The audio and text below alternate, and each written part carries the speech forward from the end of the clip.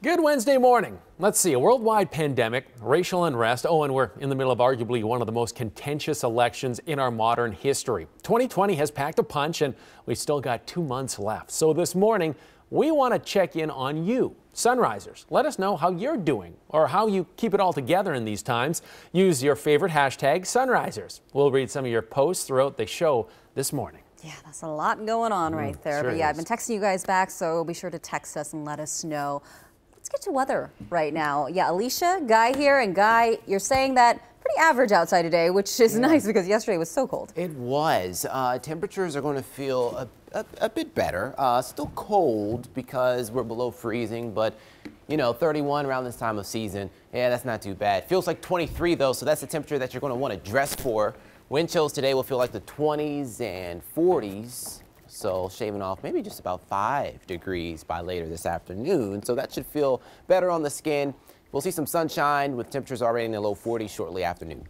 It looks like 2 crashes just popped up here on our Metro map along 494 down in the southwest corner of the Twin Cities Metro. If you're waking up in Eden Prairie, looks like 494 southbound and a little further more east of that in Bloomington, not far from 35W. I'll try to pull them up on some traffic cameras and have an update coming up.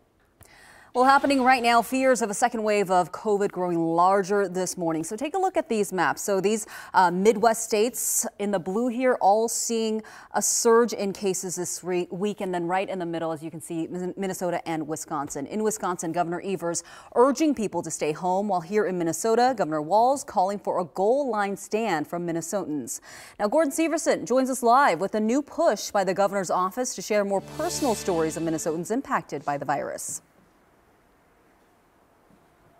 Yeah, Gia, the governor will be in Moorhead later this morning for a COVID-19 roundtable discussion, and he'll also be joined by an infectious disease expert and a nurse to have the healthcare side of things, but they'll also be joined by everyday Minnesotans who have also been impacted by the virus. Now, you know, we've heard all the reports and we've seen the numbers, but we rarely get to see these personal stories here. Stories like that of Rich Gates and his fiancée, Jennifer Nelson. Both of them work in the healthcare field, and they were both recently diagnosed with COVID-19. Rich spent 3 days in the hospital with severe breathing problems. He's now back home under quarantine. Jennifer, however, says she's showing no symptoms at all.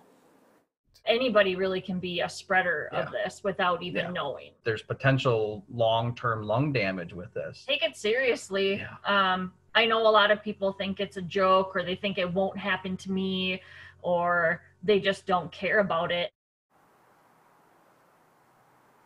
Now, the governor's roundtable discussion will start at 10:45 this morning. The governor says this is, quote, a critical point in our fight against the virus. And basically, he says that as we move into the cold winter months and the holidays, he's asking Minnesotans to come together to try to make sure that everyone stays safe over the holiday season. Back to you. All right, Gordon, thanks for those stories. Now let's dive into the COVID numbers here in Minnesota. Minnesota keeps trending in the wrong direction. Take a look. MDH reporting almost 2,200 new cases yesterday. That is 1, 2, 3, the third highest daily total since the pandemic began. That 2-week average, this dotted line that you see right here, we're above 1,500 cases per day right now. In Wisconsin, let's take a look at those numbers. State health officials calling it a nightmare scenario, hitting a record amount for number of cases, deaths, and hospitalizations. More than 5,200 new cases yesterday, and as you can see right here, that is a record. The 2-week daily average, there are almost 4,000 cases a day. When it comes to deaths, 64 people died. The last record death count was right here. That was 48 last week, and the state's repeated records in the last week means the outbreak is one of the worst in the country. 6 days until the election. Let's catch you up on 3 big things you need to know before final votes are cast. Developing this morning, a federal appeals court is considering a case challenging Minnesota's 7-day grace period for mail-in ballots. We're still waiting on their ruling.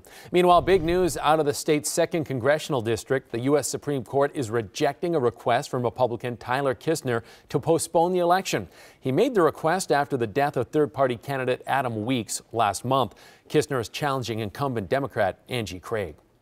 And today, the Pence family is spreading out in Wisconsin. The vice president and second lady are holding separate rallies. Mike Pence will be rallying in Mosinee, while his wife Karen will be talking to voters in Waterloo. Kamala Harris will campaign in Arizona. Well, millions of Americans have already cast their votes for the 2020 election, but a recent tweet from the president had us asking, if you change your mind, can you change your vote? In our digital dive, we're going to break down the rules here in Minnesota and in Wisconsin. So yesterday, President Trump sent out this tweet claiming a lot of people, a lot of Americans are searching for information on changing their votes. And Trump said the answer in most states is yes. In Minnesota, that's technically true, but the thing is the deadline to change your vote has already passed. Voters have 2 weeks before the election to contact their county elections office and cancel their ballots. Over in Wisconsin, they let voters change their ballots as well. But again, you're working against the clock there. If you contact your municipal clerk with enough time, they can cancel your original ballot and issue a new one. The legal deadline, though, to request an absentee ballot by mail there is tomorrow, October 29th. Now, on this past day across the U.S., searches for states where you can change your vote and can I change my vote to Trump were up more than 200%.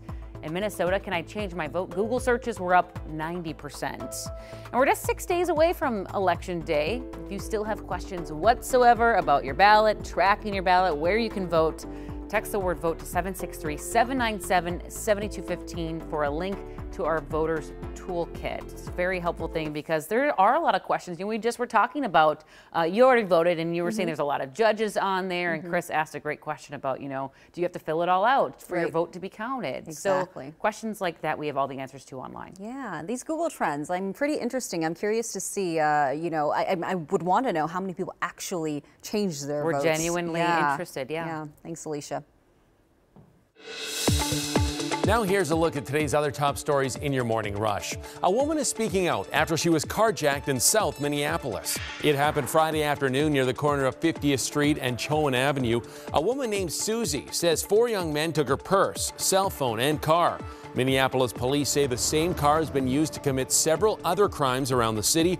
There have been 61 carjackings in Minneapolis since September 22nd. Mayo Clinic is streamlining COVID-19 contact tracing within its healthcare system. With new digital tools, healthcare workers are notified within 2 hours of exposure.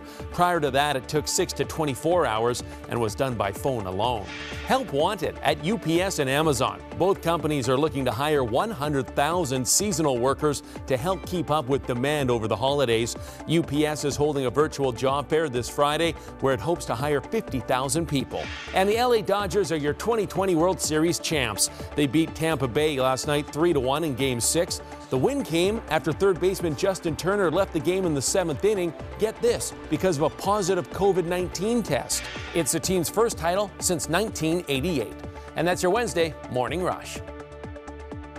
Guy, let's get to you with our One Thing weather today. Yeah, school day forecast looks to be temperatures in the upper 20s by 8 a.m. and then warming up to the mid 40s. We'll see partly sunny skies. And I am tracking a crash here, 494 westbound near Penn Avenue. This is in the South Metro, not far from 35W. Kind of hard to see, but it's blocking this left shoulder. There are some flashing lights, and it is around this bend in the construction zone, so be mindful of that crash. There's also a few other ones around the Metro, especially on 494. I'll have more details coming up. Well, there's a lot of uncertainty about the election, and one of them is poll predictions. This morning, we show you why you should be looking at more than just what you should be looking at more than just looking at the numbers. It's time for The Why, where we break down the answers to your burning questions. This week, it is all about the election. Political polls, some have faith in them. Others, after the last presidential election, say they should not be trusted. But which is it? Experts say polls can be a powerful tool, but you have to keep certain things in mind. Look at more than the numbers. Here's why. The number crunchers stress that polls are imperfect instruments. They can pull back the curtain and give you a snapshot of what could happen with any race. But keep this in mind. Polls, they're a look at a moment in time, and they only capture what would happen if the election were today. And experts say you need to remember, different pollsters have different methods, and those methods can vary from race to race. That means it's key to know the questions and who's asking. For example, the candidates or the groups that support them will sometimes conduct polls with questions framed to get certain results. And remember, the only one that counts is the actual vote on election day. That's why it's important to look at more than just the numbers when it comes to political polls. And that's the why on polls 1 week out from Election Day. I was reading something about pollsters the other day, and it used to be they only had to contact 5,000 people to get the necessary 1,200. Now they have to contact like 30 to 35,000 people. So not many people won't even take part in polls. Right, exactly. A lot of people don't trust it anymore. No. Well, at 6/11, this Halloween is extra scary thanks to COVID-19, but you can still celebrate this morning. The TikTok Doc is sharing advice to keep your family safe. Plus, she makes masterpieces from old pieces of wood. How this hobby transformed into a business for one Minnesota woman. Then the home security video that has one man of faith asking all sorts of questions. Ooh. Creepy.